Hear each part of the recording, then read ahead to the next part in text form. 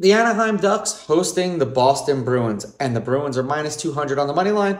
The Ducks are plus 170. The over-under is 5.5 goals. The Bruins laying a goal and a half are plus 130. The Ducks getting a goal and a half are minus 150. Now, the Bruins are on a 5-game winning streak. They are 7-3 in their past 10 games, and in the games where they were a favorite and had to win the game by 2, minus a goal and a half, they are 3-4, and they absolutely demolished the Kings last night.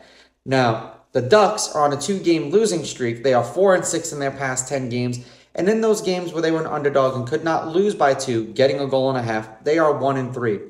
Now, head-to-head is where it actually gets interesting. The Ducks are 7-3 in their past 10 meetings against the Bruins. The Ducks are on a 1-game winning streak against the Bruins. The over is 2-1. The favorite is 7-3. The last time that they played was on January 24th, and the Ducks won the game 5-3 in Boston. So, they played like a month ago. Now, I understand that a lot of things can happen in that month, but the Ducks seemingly own the Bruins. I understand that the Bruins are hot, so this is probably going to come back to bite me in the ass. But I'm going to take the Ducks with the money line, the Ducks getting a goal and a half, and the over 5.5.